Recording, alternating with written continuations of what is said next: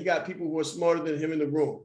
I said, that's phenomenal. That's the way it should be. As a matter of fact, you should always have people who are smarter than you around in the room. As a matter of fact, the less you say, the better. And you'll know you're doing it right when you don't have to be in the room at all.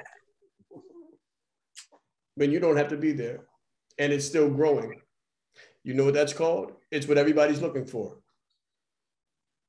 Yeah, so you duplicated yourself. You cloned yourself.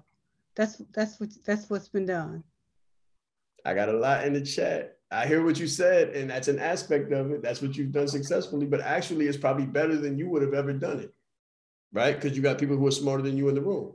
So if you duplicate yourself, it's only going to go to a certain level. But if you got people who are smarter than you doing the thing that you couldn't possibly do, then that's not you duplicating yourself. That's having people who are smarter than you in the room, running the thing while you're not present. So And they're that's scaling that part. Yeah, so I'm going to just give it to you because nobody, Michelle just hit it. She just hit it. It's called freedom.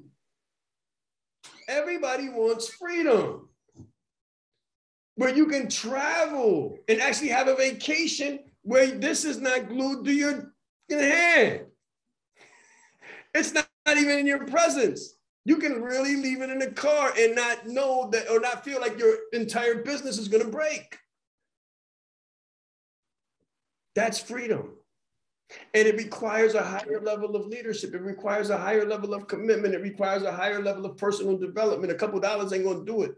You have to really develop and really grow as a person and as a leader in order to earn that.